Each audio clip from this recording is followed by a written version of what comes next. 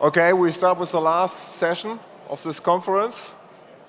It's my great pleasure and honor to introduce Peko Hosoi as plenary speaker.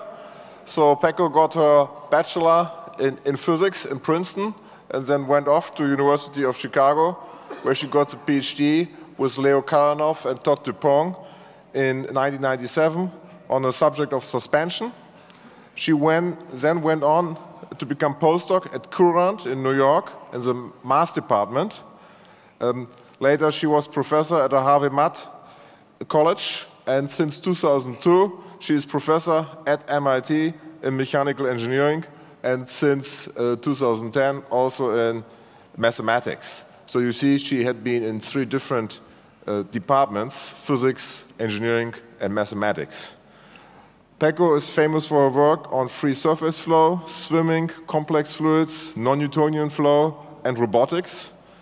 She has lots of collaboration with industry. So Wim van Zaluis in his talk today puts the scientists in categories, and Peko clearly is a role model for the category of Pasteur, doing both fundamentals and applications. So Peko is famous for her inspiring lectures, and also for her inspiring teaching. She got many teaching awards, and she won various awards at the Gallery of Fluid Motion at the APS Division of Fluid Dynamics meeting. She is also famous for a good taste of problems, and one of her very recent activities, which I would like to mention, is a program which she set up at MIT on sports, technology, and education at MIT, briefly called STEAM. Today, she will speak on a subject very broad, from biology to robotics. Peko, the floor is yours.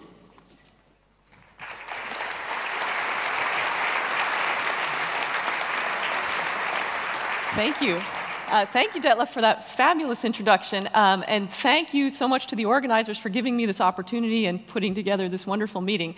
It's been really inspiring and exciting to see all of the work that's going on in the Dutch physics community. So I've really enjoyed the past couple days. Okay, so today I'm going to tell you about biology and robotics.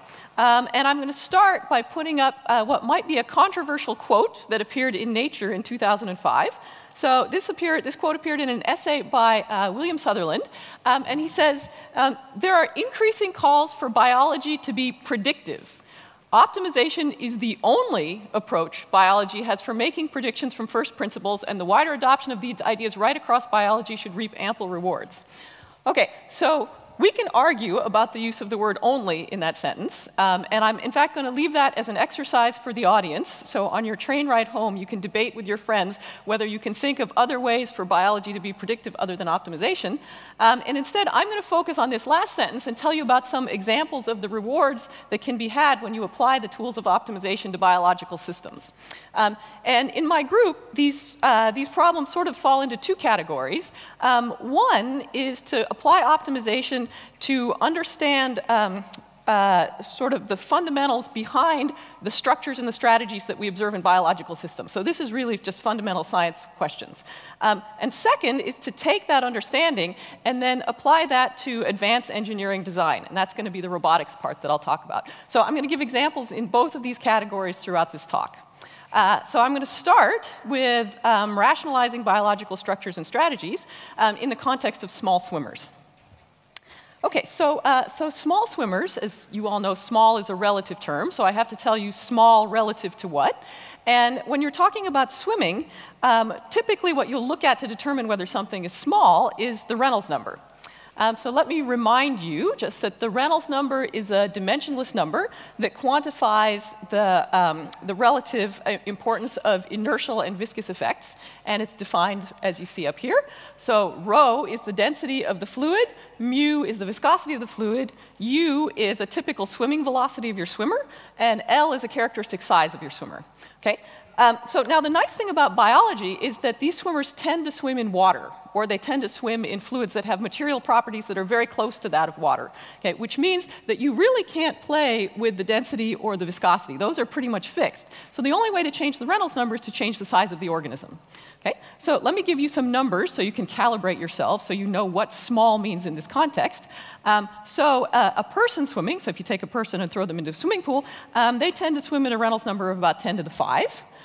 So now as we go down in scale, if you go down to something about the size of, say, a duck, ducks are something like 1,000. If you go even smaller, you go down to the size of something like an ant. An ant has a Reynolds number of about 1. So this is somewhat surprising because in this context, that means ants are not yet small, right? Ants are right at the crossover where viscous and inertial forces are about the same. So we have to go even smaller. So smaller goes around the corner on my plot here. So over here, a paramecium, if we go down to the size of a paramecium, that also has a Reynolds number of about 1. They're smaller than ants, but they're better swimmers, so their velocity goes up. Then we go through, there's a few things here that are not motile, so they don't swim, so we can skip those. The next swimmer that's on the chart is about halfway up. It's the bacterium, which is about 1 micron in size. Okay? And the Reynolds number for a bacteria is about 10 to the minus 4. So now we're finally down to something that we can call small. So this is something that is really a low Reynolds number swimmer. And again, just to calibrate you, this is sort of roughly the smallest thing that you can see with a light microscope, roughly speaking. Okay? So the types of swimmers that I'm going to be interested in are the ones that are sort of between the paramecium and the bacterium on this chart here. So these are going to be single-celled organisms, or they're going to be bacteria. And so you can imagine if you take a drop of pond water and you put it in a microscope, whatever you see swimming around in there sort of fits into these categories. Okay, so now there's another important thing to take away from this chart, which is that if you think about sort of the intuitive way we understand swimming, we do all of this at this scale over here, right, at 10 to the 5. Right? So all of the intuition you've developed about swimming, you've developed at very high Reynolds number. And whatever you've learned over there does not necessarily carry over to this part of the spectrum. And I'm going to show you an example of something to illustrate how our intuition can fail us. Okay, so this is a very famous movie. It was done by G.I. Taylor. So G.I. Taylor is a giant in the field of fluid mechanics. And he made this movie as part of the National Committee for Fluid Mechanics Films. And yes, in the 60s, there was a National Committee for Fluid Mechanics Films in the US. Okay? And the experiment that Taylor does is the following. So he takes 2 concentric cylinders. So here's my 2 concentric cylinders. And in the gap, he puts a viscous fluid. And then he puts a drop of dye, that red dot there is to represent dye, in the fluid. And he's going to slowly turn the inner cylinder to mix the dye in. Okay? So here's the video. So there's the apparatus. It's a very simple apparatus. So here he is inserting the dye. And those of you, maybe you might be able to see the edge of the inner cylinder is actually somewhere about here. So it's a very narrow gap. The dye fills the gap about halfway, something like that. Okay, so he puts the drop in. And now he's going to stir it. So he'll take the handle on the top. He'll spin this around. So you can see the drop is now getting mixed in. So he does this. I think he turns it 4 times or something. That's twice around. So here's 3. So far, nothing exciting. It's doing exactly what you'd expect. Okay, so and now for good measures, he's going to turn it the other way to get everything well mixed. So he turns it this way. Okay, you can see sort of the vague, you can see the dye is nicely mixed in there. So he's going to go back around, I think twice around this way, and maybe one more time around. And it is now unmixed. Okay, so, and this is real. There's no fakery here, okay? And if you look at the equations of motion, it's obvious that this has to happen. Okay? And the reason this happens is that, so you look at the equations of motion, they balance inertia and viscosity and whatever other physical effects you have in there. If you take inertia out of the equations, time no longer appears explicitly in the equation. So you have some inherent time symmetry in the problem. So everything has to go back. If you take inertia out, everything has to go back to where it started. Okay? And this is a big problem if you are a tiny swimmer. Right? Because it means that there are certain things you cannot do if you want to generate some kind of net translation. Okay, so I'm not going to talk about that. There are many, many papers that are written on that, and if you're interested in that, let me just give you this reference. So this is a paper by Purcell called Life at Low Reynolds Number, which appeared in Scientific American, and this is actually a transcript of a lecture that he gave at Harvard, and it's a great introduction to the subject. So it's like 4 pages long. It's very conversational, and I highly recommend it. Okay, so now let me go back to our swimmers. So our swimmers, before I talk about the physics, I have to tell you a little bit about biology. And I am not a biologist, so all of the biology I'm going to tell you I learned in the context of this problem. I just have 2 slides on biology. The first one I'm going to show you is a fluid dynamicist's view of biology. Okay? So this is what biology looks like to a fluid dynamicist. Okay? It's a mess. And it's a terrifying mess. Okay, so this is also a very famous image. So this was done by James Lighthill, who's another great fluid dynamicist. And so this image came from his paper in Siam Review. This is also another transcript of a lecture that he gave on flagellar hydrodynamics. And there are many things that I love about this picture. First is that it was done in the days before PowerPoint, obviously. And the second one is that he has organized everything in here first and foremost, not by any biological principles, but by how things swim. Okay? So if you look at everything in this center circle here, okay, so everything in the center circle has sort of the same morphology, which means they all have a head, which for this audience I can approximate as a sphere, and n tails, where n is a small number, and that small number is generally 1, 2, or 3. Okay? So everything in this circle basically looks like this guy over here. Okay. Now, the second distinction he draws in here is that he's put prokaryotic cells at the top and eukaryotic cells at the bottom. Okay? And if you think back to your high school biology, you might remember that prokaryotic cells are bacteria, and roughly speaking, eukaryotic cells are everything else. So it's people, it's grasshoppers, it's penguins, it's algae, everything else fits in here. Okay, so this is just bacteria up here, eukaryotic cells down here. Okay, and so this half circle at the top delineates the boundary between those two. So I've colored that line in green. And that boundary happens to be important in the context of this talk because the structure and the mechanics of the tail is very different between prokaryotic and eukaryotic cells. So the cells I'm going to talk about in this talk are in the bottom half. They're the eukaryotic cells. So they're below the green line and within the red circle. Okay, so the second biology slide I have to show you is I have to tell you a little bit about the structure of the tail. Okay, so here, this is what the tail looks like in a eukaryotic cell. Okay, so the tail, it has something that's called a 9+2 microtubule structure. So it basically, if you look at the top diagram here, there are these microtubules that run along the length of the tail, and there are 9 pairs that go around the outside, and then 2 in the middle. Okay? And one of the remarkable things about this structure is that it is constant across all species. So if you look at the cilia in your lungs, if you look at the flagella on swimming algae, if you look at the sperm on zebras or warthogs or whatever your favorite animal is, all of them have exactly this structure. It's 9+2 microtubule structure, which is remarkably consistent for biology. Okay? So that's the first thing to know, and this has 2 important consequences for this talk. The first is that because the structure is the same, the diameter of all the tails is roughly the same across all species. All species. Okay? So, and that diameter is roughly something like 300 nanometers. Okay? It varies a little bit because, you know, it is biology, but it's very close to 300 nanometers. Okay? Second, these organisms, so the way they move the tail is they have these microtubules and they can slide them relative to one another like this. So imagine you clamp the microtubules at one end and then you slide them relative to one another further down the tail. That means you're going to induce a local bending moment and the tail will change shape. Okay? So the organism can control the shape of the tail as a function of time. Okay? So now that brings us to our first optimization question, and the optimization question is, okay, if I can, oh, thanks. So the optimization question is, if I can control the shape of my tail as a function of time, what shape should I choose? Okay, so that's this question here. Can we predict the kinematics observed in microorganisms from purely hydrodynamic considerations? Okay. Okay, so this, I'm now going to show you some work that was done by my graduate student Daniel Tam, who is now at Delft. So Daniel put together a beautiful model, and I'm not going to go into the details of the model, but basically we have the hydrodynamics of the swimmer, and there are references here you could look up how to do it. And the question we want to ask is, please find the optimal curvature as a function of distance along the tail. So what shape should my tail take? Okay? And you notice that this is a non-trivial optimization problem, because I'm not optimizing one or two parameters. I'm optimizing a shape. So this is a functional optimization that has to be carried out. Okay? But you can do it. It's complicated, but you can do it. And what comes out is this. And this is actually a remarkably, again, a very remarkably robust swimming strategy. No matter what initial conditions we put in, we always get something that looks like this, which looks very much like what you see in biological systems. So you always get a traveling wave.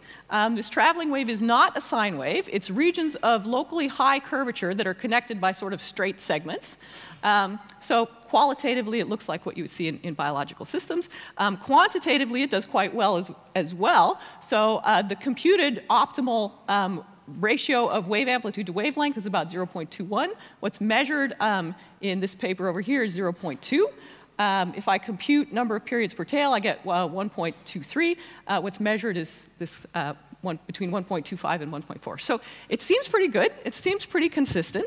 But in some way, this is not terribly surprising, because if you only have one tail, really, what are you going to do? I mean, that's kind of the only thing you can do with one tail, right? So we thought, OK, well, let's go and think about something that's a little more complicated. What's the next more complicated thing over one tail? Well, it's got to be two tails. OK, so you put on two tails. So there are many, many microorganisms that have two tails. Probably the most famous one is Chlamydomonas, which is this guy up here. So Chlamydomonas is a green algae. Biologists love Chlamydomonas, and there's lots and lots of data available for it. So we thought, well, since we have so much data, we should try to optimize the strokes that you see in Chlamydomonas. And you immediately run into a problem, because it turns out that algae live very rich, fulfilling lives, and there are a lot of things that they're trying to do. Right? Because they need to eat, and they need to escape predators, and they need to find other Chlamydomonas, and I don't know if they need to communicate with other Chlamydomonas, right? So the question is, what are you trying to optimize in this system? It's not at all obvious what the cost function should be. Okay, so we decided to take a guess, and we thought, all right, suppose if I'm an algae, the two most important things to me are to eat and to keep from being eaten. Okay, so let's suppose those are the two things that I'm trying to optimize. Okay, so here are my goals. So eat, enhance nutrient uptake, or avoid being eaten, so that's outrun predators. And you don't have to do those at the same time, right? So at some time you might be doing a stroke that will enhance your nutrient uptake, and at some time you might be escaping. Okay, so here's the answers you get. So if you run the optimization for this to outrun predators, you get these strokes. So these are the two escaping strokes. They look something like that. Actually, what Daniel found was 4 local minima for escaping strokes, but I'm just going to show 2 here because well, I'll just show you 2 here, and I'll tell you in a minute why. Okay. Now, if I run the optimization for enhancing nutrient uptake, so this is the eating stroke, you get something that looks like this. Okay, so it's also very nice. And you can make some pretty movies, so you can put on this is what the vorticity field looks like if you compute everything. So like I said, there were 4 local optima that came out of this and 1 that came out of this. And out of those 5 strokes, 4 are the strokes that are observed in the living Chlamydomonas. Okay? And I have a very nice movie here from Ray Goldstein's group of a Chlamydomonas actually exhibiting 3 of the 4. Okay, so this is the Chlamydomonas here. Okay, it's stuck on a pipette. It's currently doing the feeding stroke. And by the way, the feeding stroke is the most common one. So if it's just hanging, Chlamydomonas are just hanging out, they do this. Okay, so now it's switched over to the escape stroke.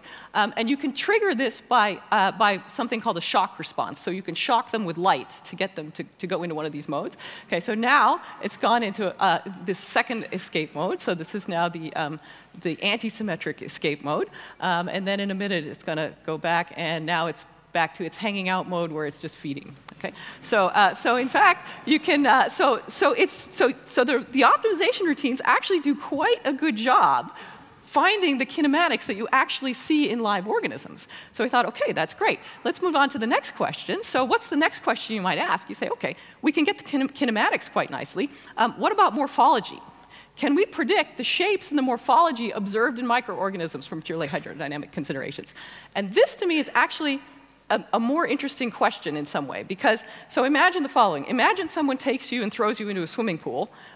You're going to flail around, and you're going to select your kinematics until you find something that will allow you to swim, right? So you can sort of sample a lot of the phase space to figure out what is the optimal stroke. Okay? Morphology you cannot change. You cannot go into a swimming pool and say, gosh, I'd really like a third arm. I mean, it's not going to happen, right? So morphology is something that is fixed for you and can only change through evolution, right? So this question actually gets back to the roots of what is the role of physics and hydrodynamics in evolution. Okay, so here's the question we want to ask. Okay, so for this problem, we decided to focus on sperm.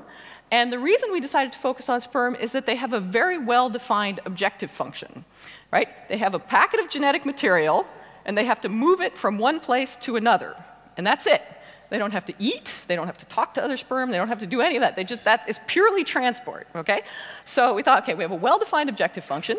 So here's the question we want to ask. If you have a packet of genetic material, which is in the head, OK, so it's packaged in the head here, how big of a motor should I put on that? OK, and the motor is the tail. So how long of a tail should I put on that? And if you think about it a minute, there should be an optimal size, because if your tail is really small, then you're obviously not going to go anywhere. And if your tail is really, really long, then you're expending a lot of energy moving the tail and relatively little moving the head. So there should be some optimal tail length in between. And there is. So here's the plot that Daniel made. Okay, so this is basically swimming efficiency. Since there's only 2 length scales in the problem, the length of the tail and the size of the head, this should really just depend on the ratio of the 2, which it does. And I should also say that there is a lot of computation that goes into this plot. Okay? Because for each one of these points, so let's take this point here. So this point is pick a head size, so here's a head size, pick a tail size, here's a tail size.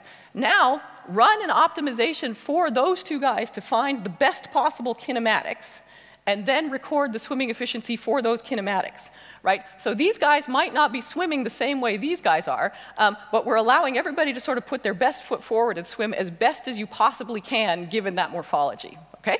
Okay, so, because otherwise it's not a fair competition. Okay, so everybody's swimming the best they possibly can, and this is one of my favorite plots that a student has ever brought to me. And the reason this is one of my favorite plots is because there's an answer. Okay? And the answer is 12. It's great. It's 12.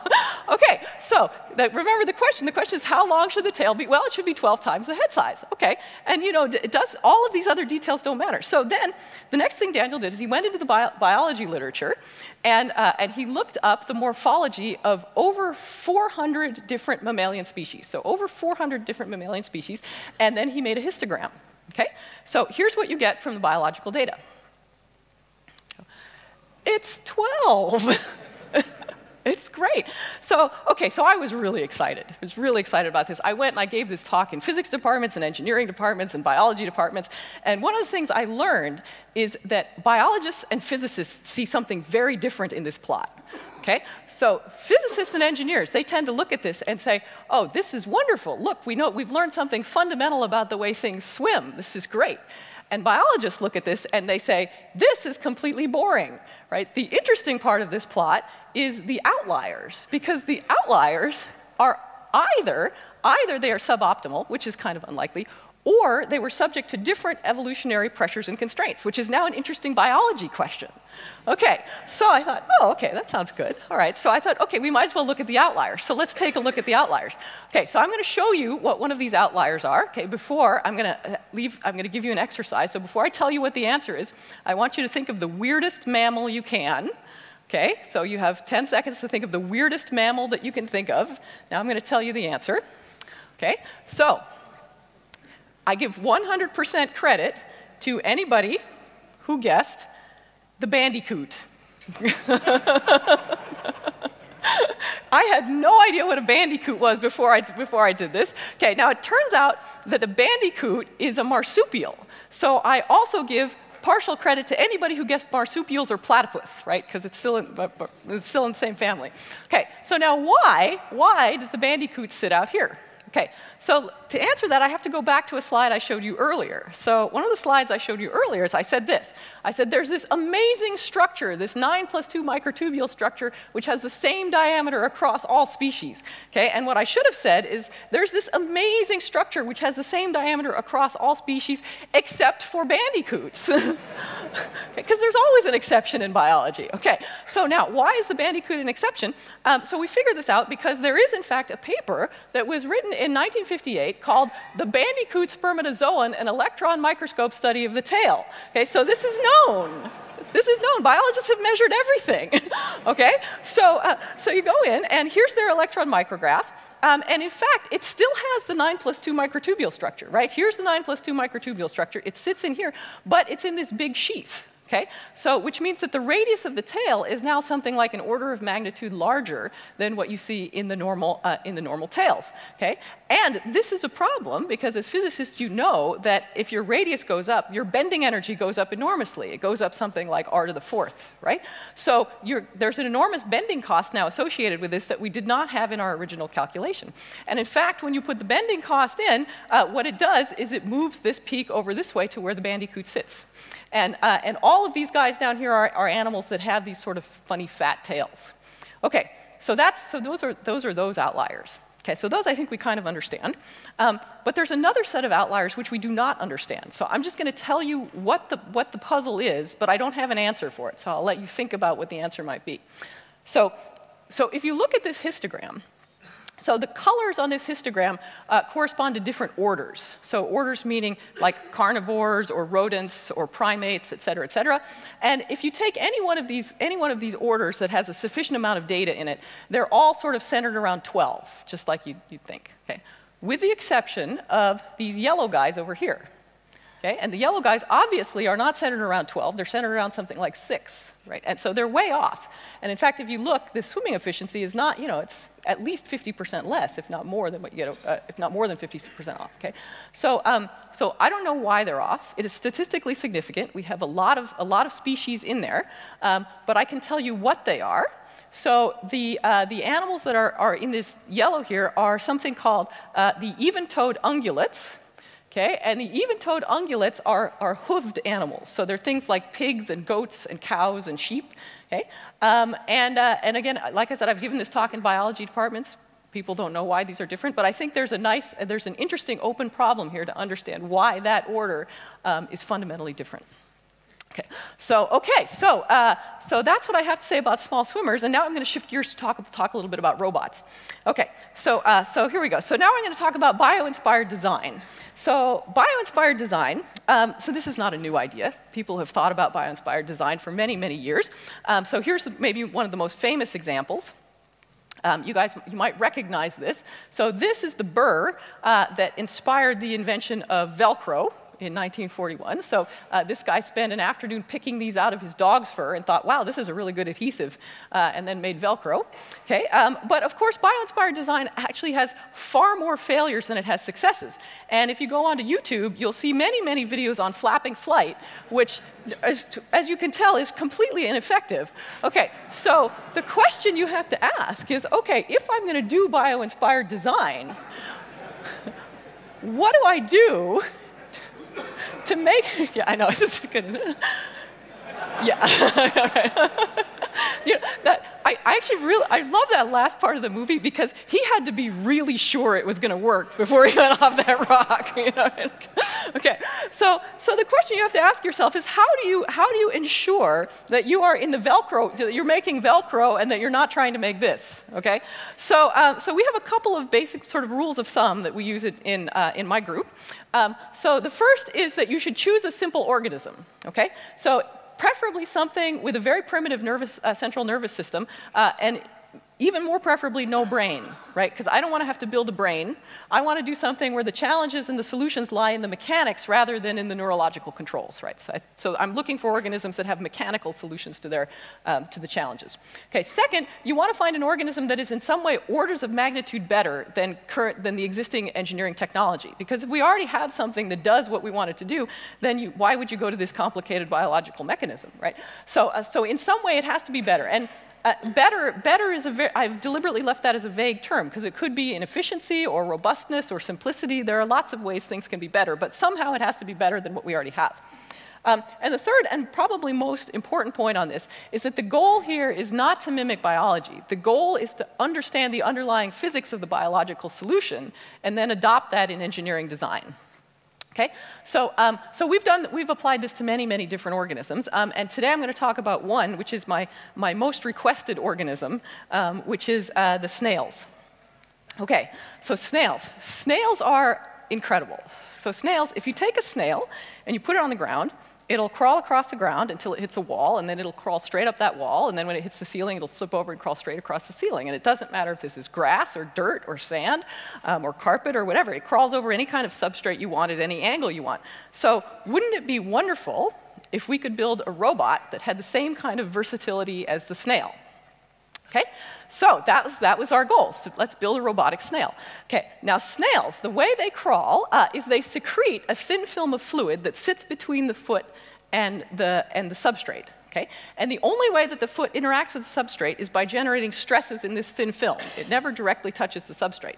Okay, and the way it generates those stresses is by driving waves along the bottom of the foot. So this, I'm going to now show you a movie of a snail crawling up a plate of glass, so you can see those waves. And if you catch a snail, you can put it on a plate of glass and you'll be able to see this. So hopefully you can see. Can you see these waves moving up? Okay, so you have waves that are moving up along the bottom of the foot. Okay, and if you stare at this for a while, and we've stared at many of these images for a very long time, you start to think, boy, there's something really bizarre looking about this. I mean, other than the obvious fact that you're looking at the bottom of a snail. But there's something very bizarre looking, and the reason it's bizarre is that the waves are going in the wrong direction, right? If this thing was pushing off the ground, the wave should be going backwards as the thing goes forward. Okay, so already there's sort of a puzzle here. Okay, so this problem was actually brought to my attention by my graduate student, Brian Chan. So Brian Chan, he got interested in snails. He came to me, he said, can I work on the snail project? I said, well, okay, you know, I don't know much about snails. Why don't you go and do a literature search, come back in 2 weeks, tell me if there's something interesting for us to research, and then we can decide whether or not to look at snails. So Brian said, okay. So he comes back 2 weeks later, and I said, okay, so what did you find out about snails, Brian? And he said, oh, I solved it. I said, I don't even know what the question was, Brian. What did you solve? So I said, well, Brian, what do you mean you solved it? What did you do? And he said, I built a robot. And I thought, okay, so now you have to understand, I was junior faculty at MIT at the time. Brian was the first PhD student I had ever supervised. And at the time, I had not appreciated that if you give an MIT student a problem with insufficient constraints, what they do is they build a robot. So Brian built a robot, and it turns out, interestingly, building a robot was exactly the right thing to do in this case. Okay, so here's Brian's robot. So this is RoboSnail. So here I've got there are these two rigid pieces and these feet that are attached to these rigid pieces, okay? And you activate the robot in the following way. So there's a time series that goes, this is a time series at the top here. And so first you take the rearmost pad and you slide it forward, and then the next one and you slide it forward, you slide it forward, you slide it forward. And you get this wave of compression that travels along the bottom of the snail. Okay. Oh, and I should actually mention, on that movie you saw, but on the previous slide with the snail crawling up the glass, the waves that you saw were not out-of-plane waves. So they are not waves that do this. They are waves of compression that do this. Okay. And you can measure that using interferometry or other kinds of tricks, right? So the thickness of the film actually changes very little. It's the waves you're seeing is something like this. Okay. Okay, so this is what Brian's snail does. And we can now do the back of the envelope calculation to figure out whether or not this thing will crawl. Okay, so here's the model. Okay, I'm now going to do just a force balance on this last chunk over here. Okay, so the forces that are acting on that chunk are basically the forces that are exerted by the muscle or the motor or whatever you want to say that's pulling this thing forward, and that's resisted by the force that you get from the shear stress in the fluid over here. Okay, so now that means this force over here, the muscle force, has to be balanced by the force in by the shear stress in the fluid. Okay, this tau, the shear stress is well known. This is something called Couette flow in a small gap. Okay, and we know that the shear stress is inversely proportional to the gap thickness and linearly proportional to the velocity at which you move the top plate and to the viscosity of this fluid. Okay, you do the same force balance on this other chunk. And then you just say that the velocity of the center of mass of snail is the average velocity of all of the feet, and you come out with an answer. And it takes 3 lines or something. You can do it on a napkin, and you get the following. So the velocity of the snail looks like this. And there are a couple of interesting things about this calculation. So first, there's this nice prefactor. But the most important part is this guy over here. So this says that the snail velocity is proportional to 1 over the viscosity that pad 1 sees minus 1 over the viscosity that the rest of this guy sees. Okay? Now, so what does that mean? That means if I have a fluid with a constant viscosity, this thing cannot move. So it just sits there and does this, right? So it's basically, I mean, this is treadmilling or something. It's jogging in place. Okay, so it does that. Okay, now, however, as soon as I have any kind of nonlinearity in the viscosity, so if I have anything, like if the viscosity in some way depends on the local shear stress or the local shear rate, or I put in anything that deviates from a constant, the thing will crawl. Okay? And furthermore, the type of nonlinearity I put in determines the direction it goes, right? Because there's a minus sign here, right? So I can flip the sign on this by flipping these around. So if I have something called a shear thickening fluid, in which my viscosity increases as the shear stress increases, then the wave goes in the same direction that the snail is crawling. If I have something called a shear thinning fluid, so the viscosity decreases as the shear stress goes up, then the wave goes in the opposite direction to the way the snail is crawling.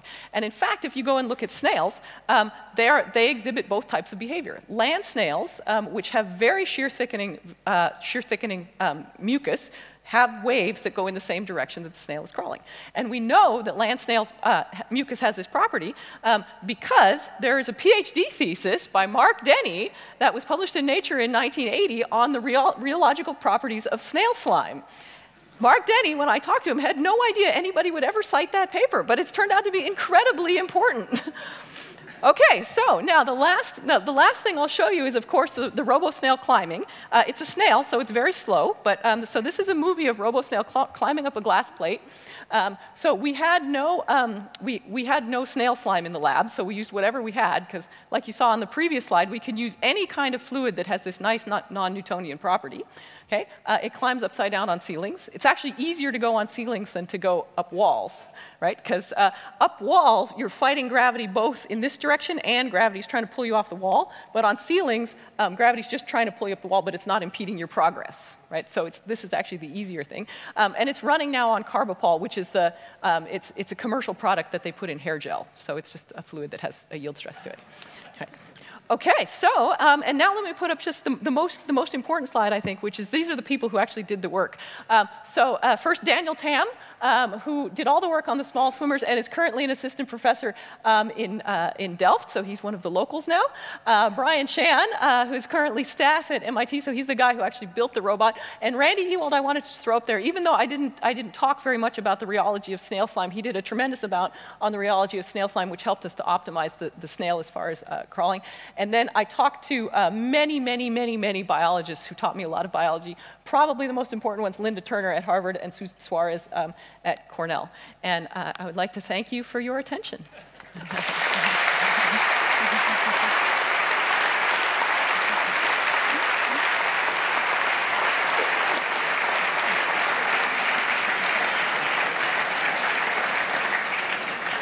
Thank you, Peko, for this wonderful talk. So, if possible, I would like to take some questions. It's hard to see questions. Well, there's some question over there. Do we have a mic, or should he shout? Well, I was wondering, when you did the simulations on the tail, say all movements were in plane. Oh, yeah. And I guess in the real world they're not, but the results seem to be the same. Yes, good. That's a great question. So the question was, in our simulations, all of the motions of the tail seem to be in plane, whereas the real world is obviously 3D. So things can in fact move in other directions. So absolutely, So typically speaking, and in fact, let me just go back to this one slide. So if you look at the microtubule arrangement, let me go back to this here. You notice that the symmetry is actually broken in this tail. Oh. My talk is gone. Okay, never mind. Okay, so remember there are two microtubules in the center, which break the symmetry of the tail. So the tail actually prefers to bend in a plane. Now, having said that, there are lots of organisms that actually swim using bending their tail in a spiral. There it is. So you see here, right here, the symmetry is broken, so it tends to like to bend along that other axis. So most of the swimmers of the data that we looked at, they actually do bend the tail in a plane. which is not, again, it's biology. So there are always exceptions, and I think the ones that actually use the spiral are very efficient swimmers. Yeah. Yes? Yeah. Has RoboSnail led to any practical applications? Oh, good question. So the question is, has RoboSnail had any practical applications? And the answer is yes. So that research was actually funded by Schlumberger, and Schlumberger was interested in developing crawlers for their downhole drilling environments. So when you drill a hole for oil recovery, you send down a slurry and you sort of grind up whatever's down there, and then you have to pump everything back out, which means that you have a tube that is full of something called drilling mud. Okay, and this drilling mud is a very non-Newtonian fluid. It has a yield stress. It's sticky stuff. And the problem is that if you send a robot down and it gets stuck, you're done. You have to drill another hole. There's nothing you can do to get it out, right? So what they wanted was a robot that would not get stuck. And this RoboSnail is designed to crawl on exactly that kind of fluid. So the stickier and gummier, the better, right? Because it's closer to snail slime. So, after we published this, we passed that on to Schlumberger, who are now developing those ideas into crawlers for their downhole environments. Let's thank Peko once more for a wonderful talk.